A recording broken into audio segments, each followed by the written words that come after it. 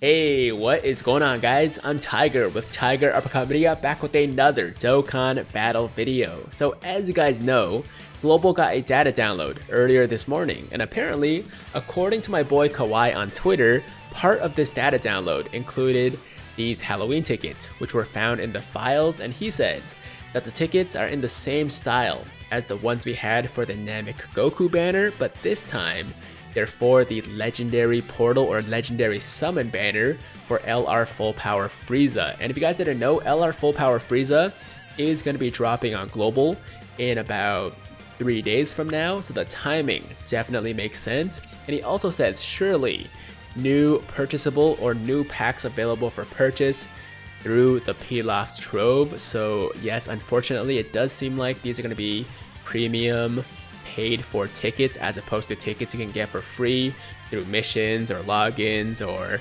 maybe even just doing multis on the legendary summon banner.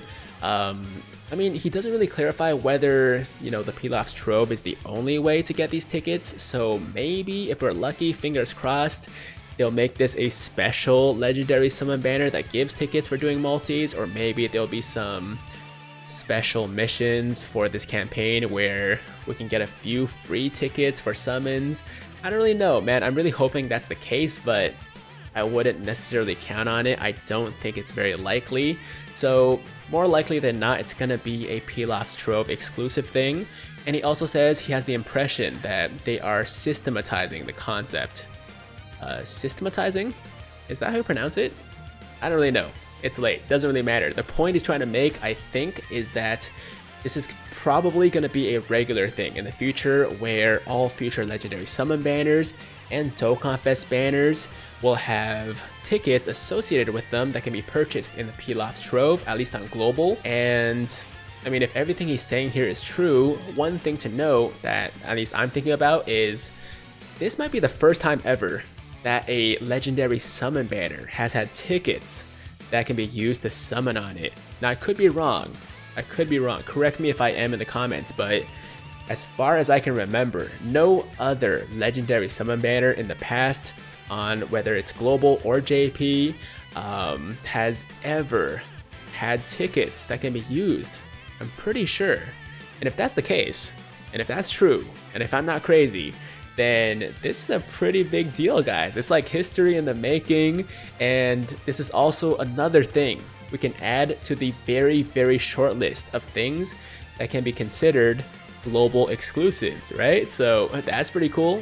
In all seriousness though, I do think that these tickets are a pretty good thing. I mean, here's the thing. I can see some free-to-play players getting upset because it's another, you know, Pilaf's Trove thing. It's another cash grab, another thing that's locked behind a paywall.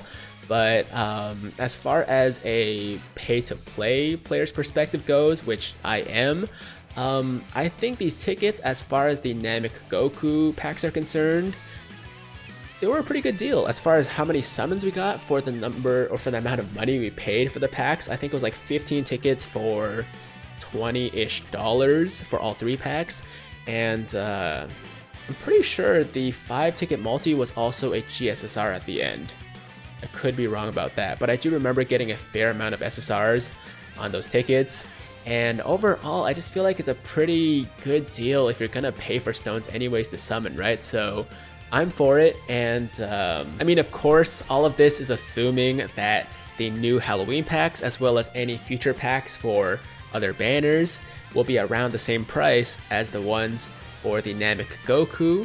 And if not, then I might change my opinion in the future. They better not pull anything crazy like those step-up purchases, those step-up packs that we got for the thank you celebration last year, because that was absolute garbage. So if that's the case, then I am completely out on this. But for now, I'm staying optimistic and just hoping that's going to be the same thing, and they don't try to charge us too much for these tickets.